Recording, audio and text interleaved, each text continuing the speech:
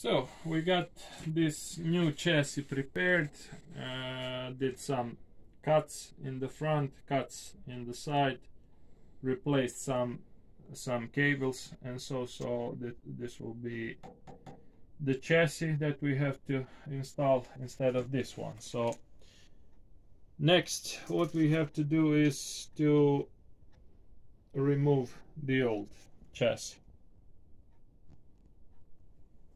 and we will of course show you how it's done. So first, since this chassis is some of the screws are already removed, but probably you're not going to be able to remove this chassis unless you remove this box for the power supply. So we will start with that. You have to,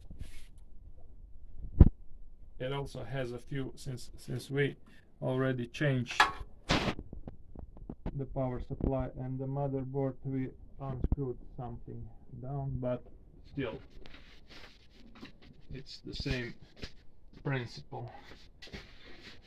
You have to unplug everything down. This cable is the cable that's gonna also be changed. This cable is new one, already added. It's for cable number 2 is for the keyboard for starting the printer in front. Usually it goes through the harness, plastic harness for the cables from the behind, but as you've seen before, we've already moved the cable from the harness, so we'll be keeping it outside because it's not necessary to go. It's easier to go without harness. So all other cables have to be unplugged.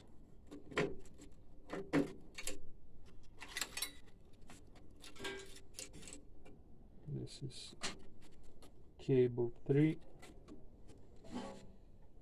should be unplugged also.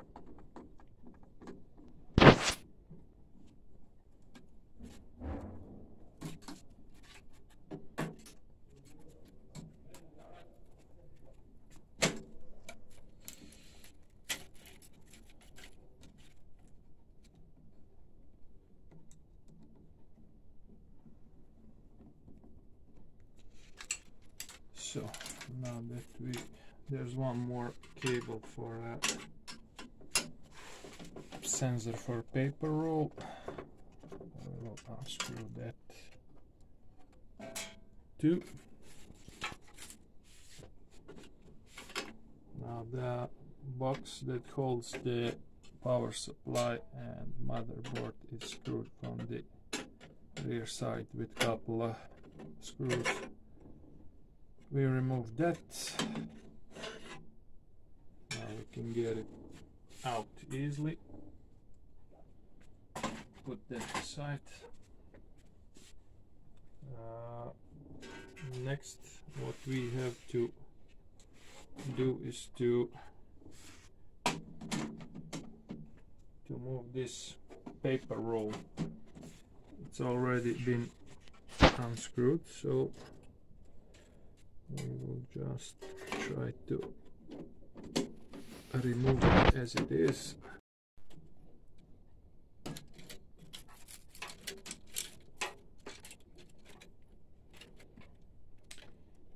There are cables for lifting mechanism for sensors, and cable 3 and cable 4 paper sensor. Everything has to be removed from the paper roll so the paper roll can slide out.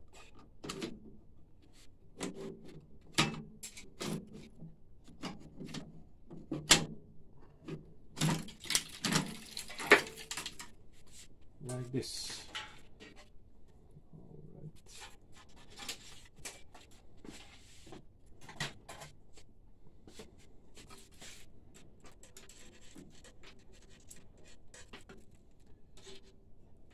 So now we got everything released, so we will also the I don't know what's the word for these plastic wires securing the sensors in, so we will also do that to a new chassis.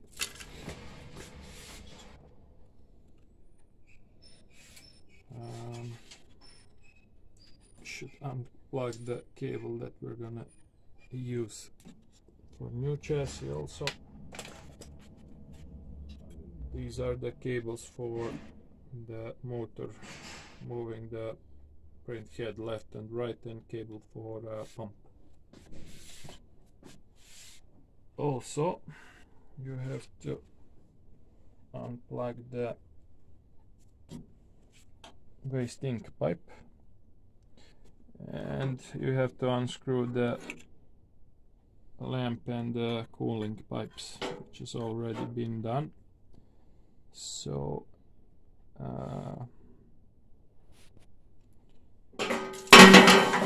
this metal rod should also be removed. It's for sliding of the cooling pipe during the print head moving to the left. We will also mount that back to the new chassis.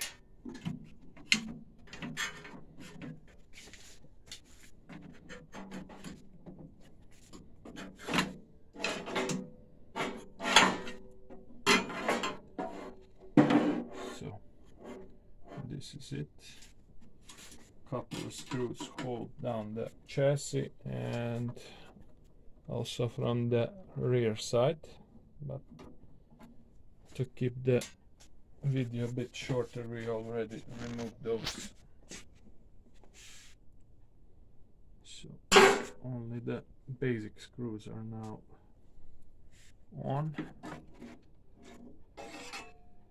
And you take off the old chassis. Looks like this. There are some useful parts on it for further times. If something wears down, it can be used, but other parts are certainly for recycling only, so be sure to do that as well. Now,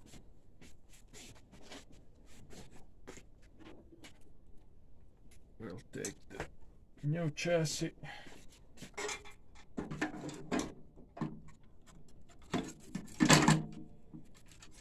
place it in its position.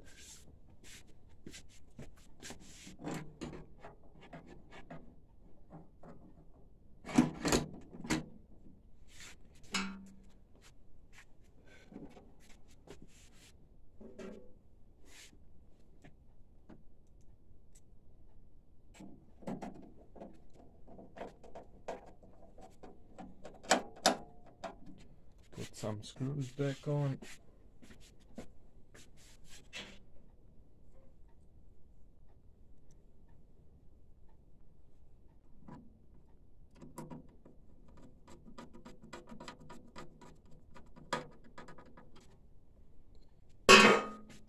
Now we can see if the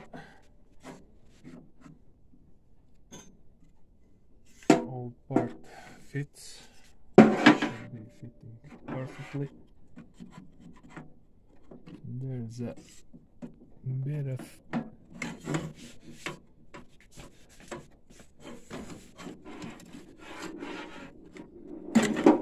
mounting this part is a bit tricky, but we will manage it somehow. Right.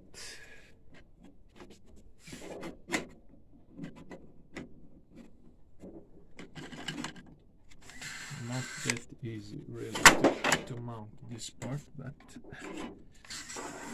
you have to fit everything properly.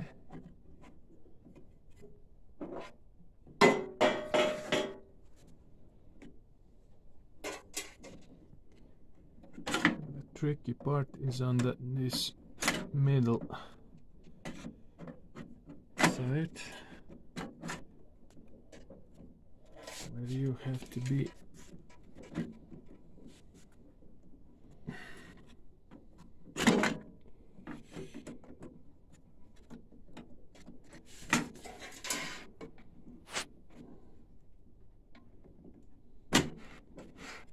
there. Got it.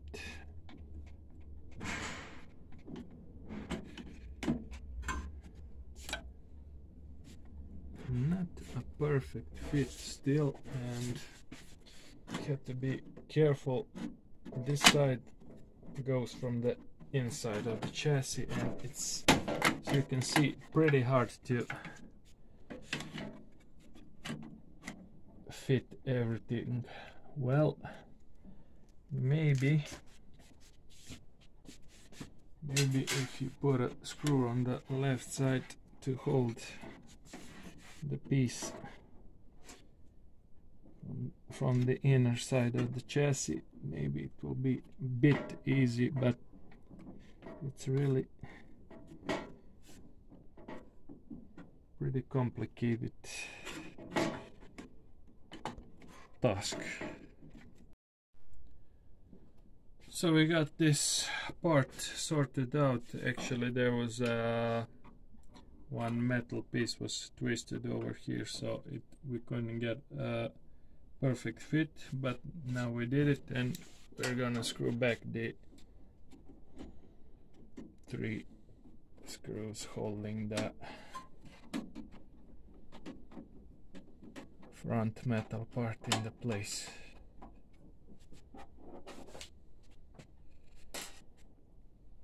Some ordinary original screws go to the right, and a few extra screws go to the left. We'll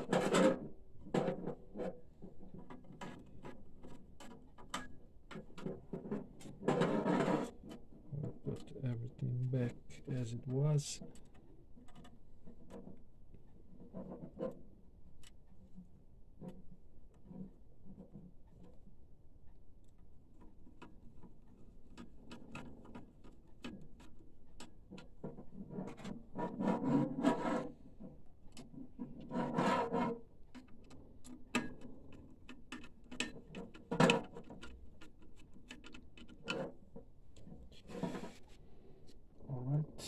So there are a couple of,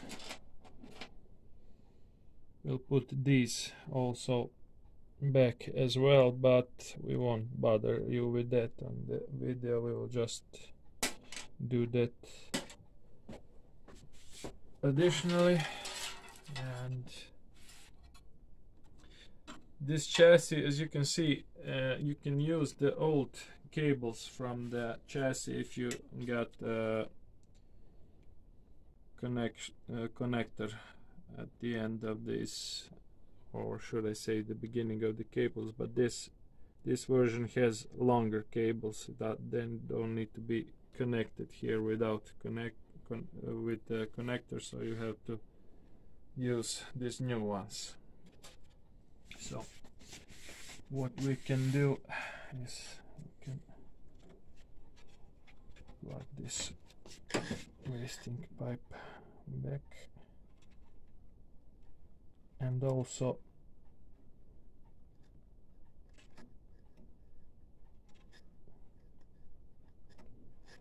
that will be just fine. Also, what you have to do with pump is remove this how do you call it, this metal net and this sponge. Those two pieces must be removed. You can do that with pliers. Just grab the net and pull it out.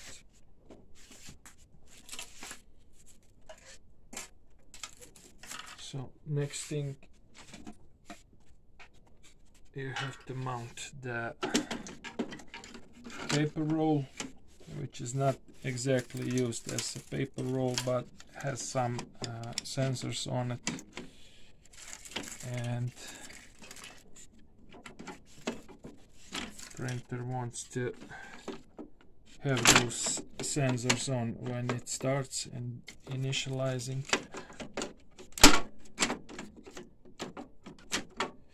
So it's a bit hard to put it in like this, but should be easier if you unmount one of these metal carriers.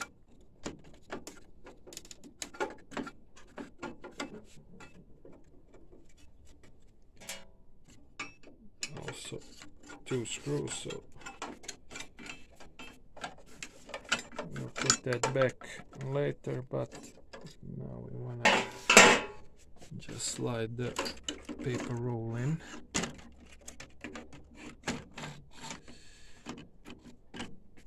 Let's see.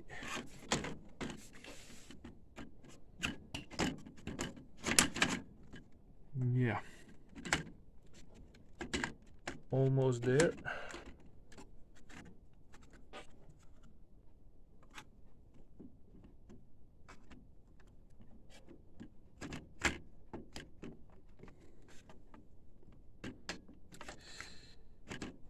I see where the problem is. The twisted part of the metal that we've twisted before is in the way for the roll, so we'll just give it a push back a bit so it can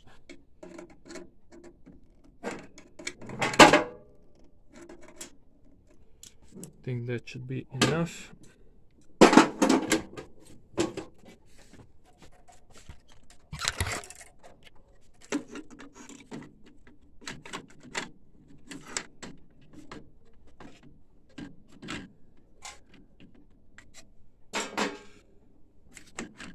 Let's see if we can do it now. The right side fits perfectly.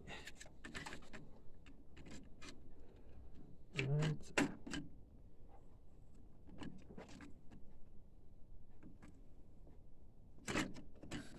No. So actually it was twisted to the back. Actually what we did, we twisted to the front, so it's not in the way for paper roll to slide in now, so everything should be just fine now.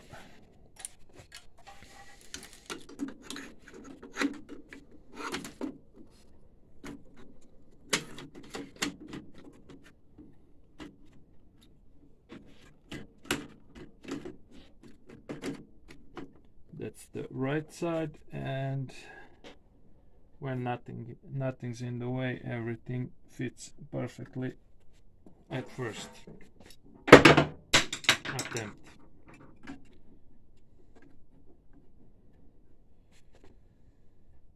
And sometimes you lose your screwdriver, but it's not a problem, we have another one.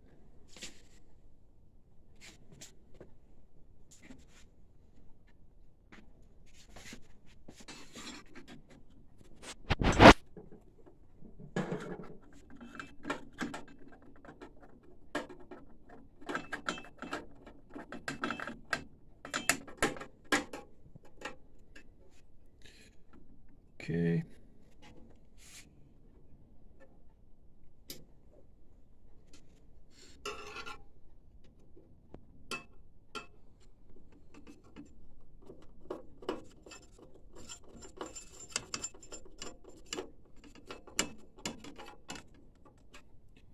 Right, so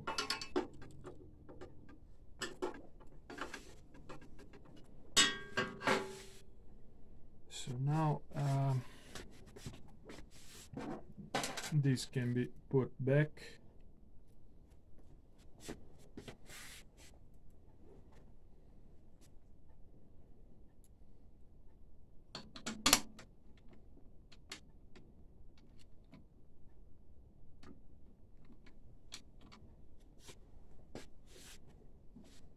Or can they? I don't know why, but these are too short here. Let's see if we got something else. we don't. We have to find something else.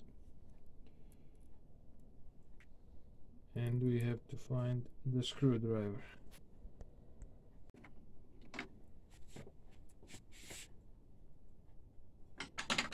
So you need a screwdriver and pliers also.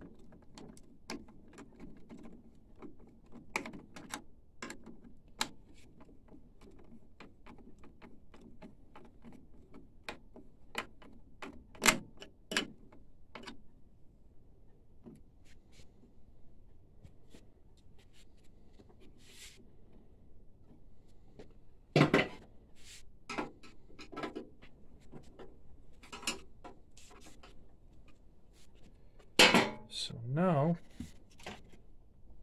we can place the power supply back, but it has two holes for this. Holes originally made on the printer, so we'll have to unscrew those two first.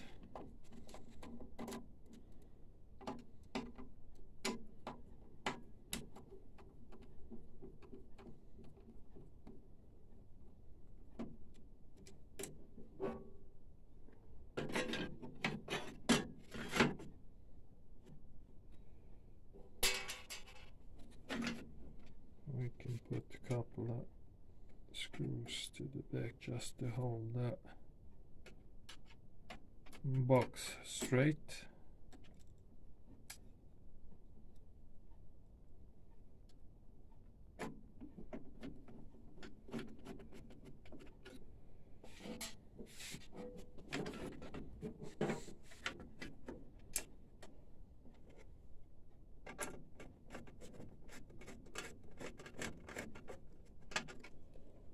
So we'll loosen it up a bit so we can fit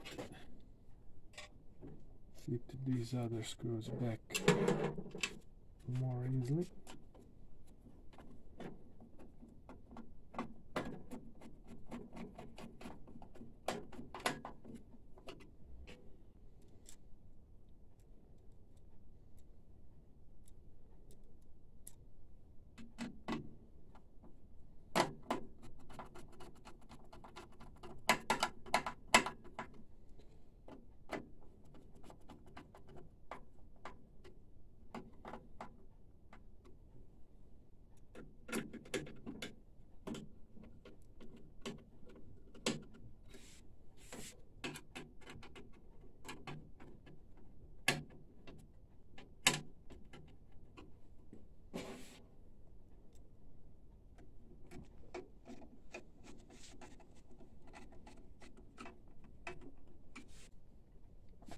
So now that we got that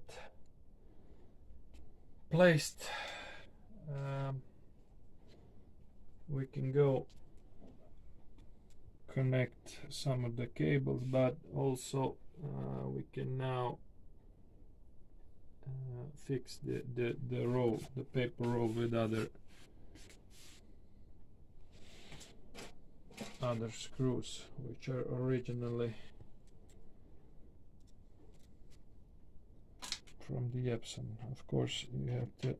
It's good to have a magnetic screwdriver.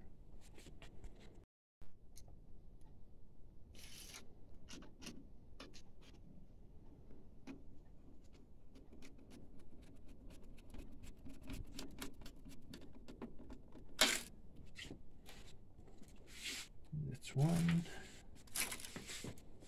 two from the left side.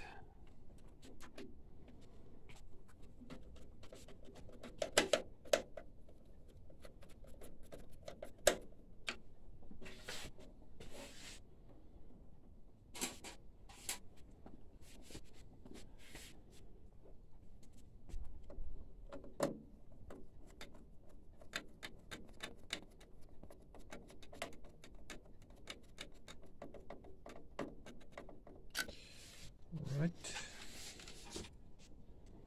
the ground of the pump.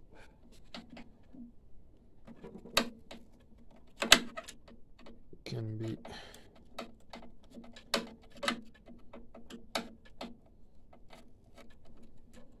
fixed also.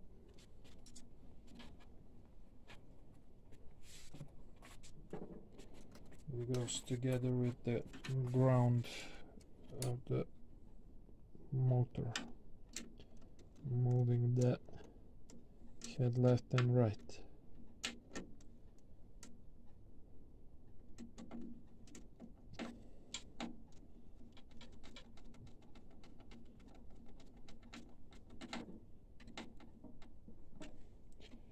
Okay, we can now place the sensor back. It's a bit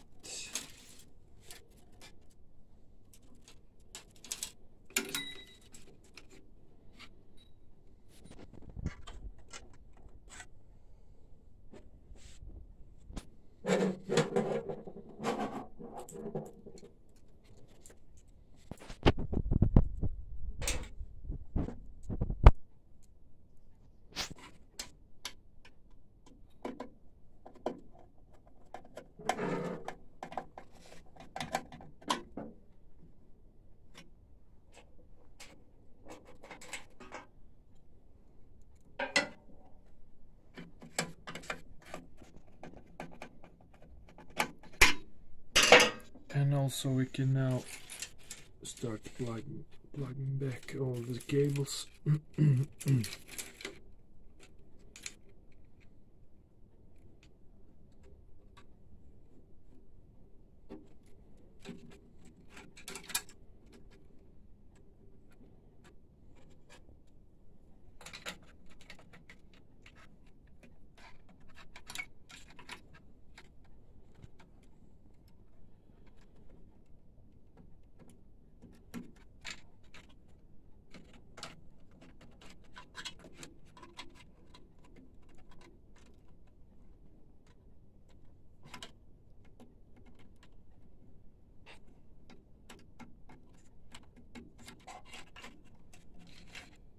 Try to leave less cable as possible inside the electronics part. We can put back the cable 3.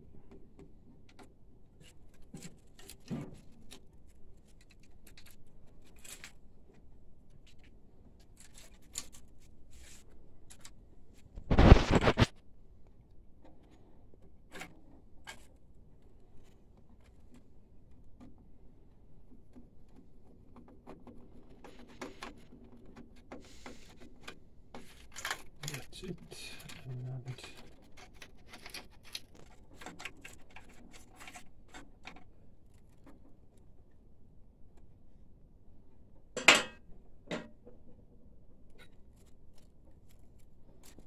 place the flat cables for the printer back one by one.